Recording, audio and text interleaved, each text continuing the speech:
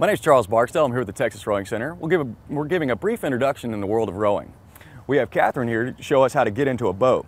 First thing we do once we have our boat on the water is we want to adjust our foot stretchers and make sure that the oars are in the proper position.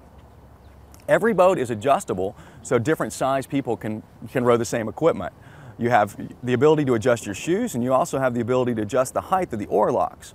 Now, she's going to show us getting in, and one of the most important safety aspects of this is we want to make sure that we have the oars properly extended. The oars are your sense of balance. By having them extended, it's going to keep you stable.